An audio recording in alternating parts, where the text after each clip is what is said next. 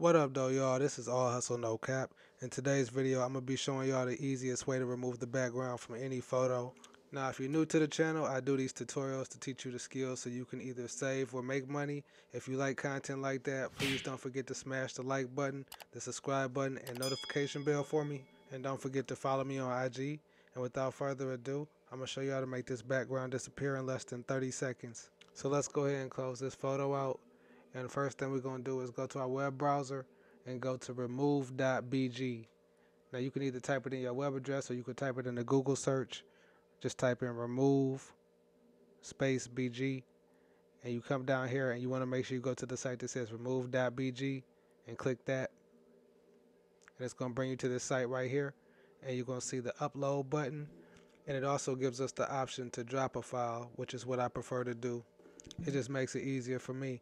So since we know where our file is, I'm just going to get it and I'm going to drag it and you're going to see that it turns gray in the background.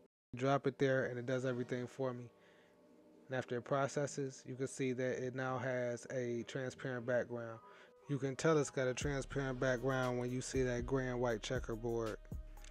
Once your image has been processed, all you got to do is click the blue download button and it'll download it to your downloads folder. But most of the time you'll see it at the bottom like you do right here.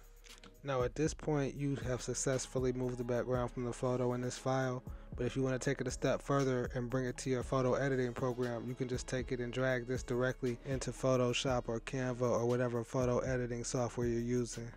When it gets over there, it's going to be in transform mode, so you can either resize it or move it around. So get it how you want to be, and then once you get it how you want to be, you can go ahead and press enter or return to lock it in place. Being able to remove pictures from the background unlocks all kind of things you can do in graphic design. I hope y'all found this video helpful. If you did, please don't forget to smash the like button, subscribe button, and notification bell. And don't forget to follow me on IG. I want to thank y'all for watching. As always, peace.